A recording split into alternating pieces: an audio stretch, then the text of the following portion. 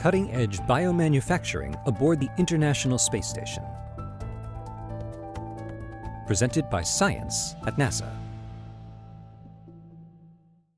Most likely, you're aware of 3D printing, which allows you to design and produce one-of-a-kind pieces for a variety of purposes. But what if you could use that same technology to manufacture biological materials, like new tissue or blood vessels? Welcome to the world of 3D biomanufacturing, a cutting-edge practice on Earth that is being tested aboard the International Space Station, or ISS.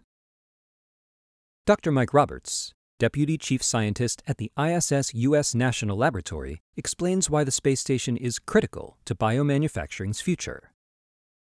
We've been able to grow cells in a lab for well over a century, but gravity limits that growth to 2 dimensions. Cells can grow outward, but not up and down like they do in the human body. Also, lab cells are often in contact with the glass or plastic that contains them. But aboard the space station, our experiments will be conducted in microgravity. That allows you to build your cell models in 3 dimensions, without being confined to the bottom of a dish, or unable to grow in contact with lots of other cells. Biomanufacturing imagines the ability to someday grow a viable human organ. Organs are composed of specific tissue intersected by blood vessels. Most organs and thicker tissues in the body have a rich, complex network of blood vessels that provide nutrients and remove wastes from the living cells that make up the tissue.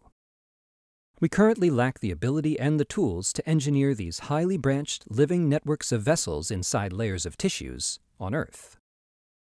Another medical advantage to manufacturing biological parts in space is the potential to bypass the body's immune system. Today, organ transplants from donors are prone to rejection because the patient's body perceives the new organ as a foreign object, and their immune system tries to attack it. But with the ability to grow tissue in space, a person could conceivably have their own cells used to make their new organ, which might avoid the body's rejection. 3 different types of biomanufacturing facilities will be tested aboard the space station.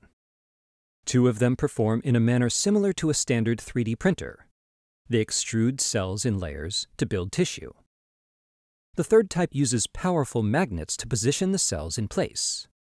Each of these 3 different approaches to bioprinting in microgravity will be available to medical researchers seeking to better understand how to engineer tissues and organs for use in repairing injury and curing disease on Earth.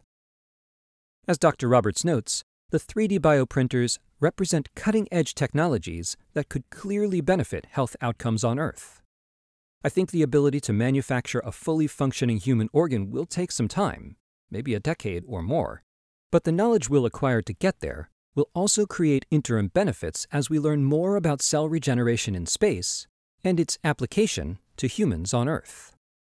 For more inside information about studies inside the station, visit www.nasa.gov/ISS-science. For more on science happening on, around, and beyond our planet, go to science.nasa.gov.